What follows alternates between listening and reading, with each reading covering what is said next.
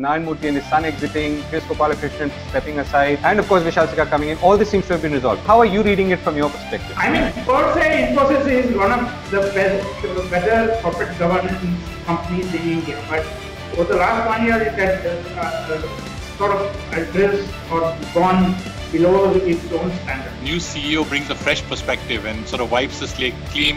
He's come from SAP and they've obviously got domain experience. So he should be able to bring some incremental new business